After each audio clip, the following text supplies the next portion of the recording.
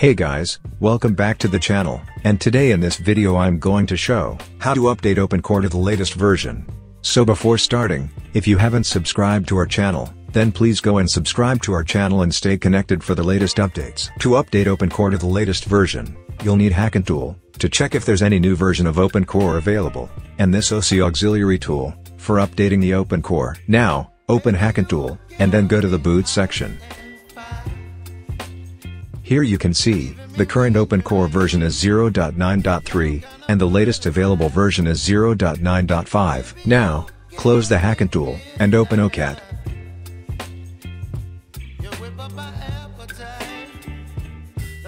After OCAT is open, click on Help in the menu bar, and then click on Update Check. Click on OK when this dialog appears, and then again click on Help, and then click on Download Upgrade Packages.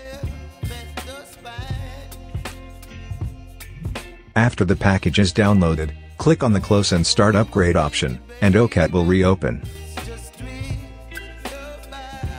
Now click on Edit, and then click on Mount ESP, and then click on Mount and open config.plist.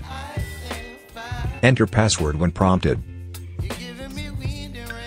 Now, click on Sync OC, and, from the Choose OpenCore version, select Latest Version, and then click on Get the latest version of OpenCore.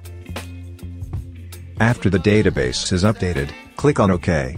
And then click on Start Sync. After the OpenCore is successfully synced, click on OK. Now again click on Sync OC.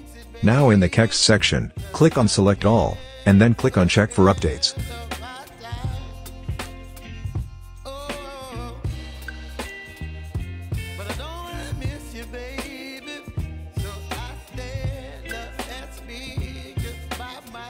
After checking is done, click on Update Texts. After the texts are updated, close the Sync OC, and now, click on Save. After saving, click on OC Validate, and make sure that there are no errors. Now close all, then open the EFI partition, then go to the OC folder. Here, by any luck, if you have any old config.plist, make sure to delete it, and then empty the trash.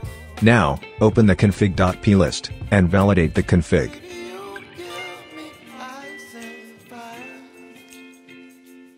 After validating, close all and eject the EFI partition, and restart your system.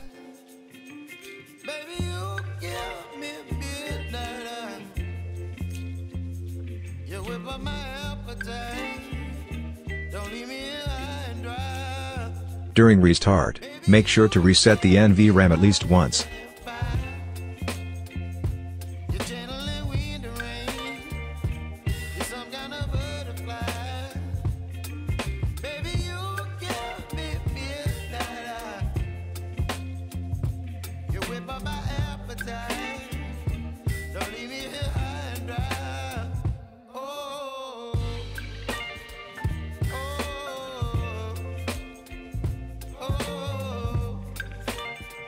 Now after restart, open the Hackintosh, and verify whether the OpenCore has been successfully updated or not. And as you can see, the OpenCore has been successfully updated to the latest version available. So, that was it. Hope it was useful. Consider like for the video, subscribe to the channel, and if you have any question, just comment down below, or create a thread on our forum. Make sure to check out the forum for in-depth guides. Thanks for watching, and have a great day ahead.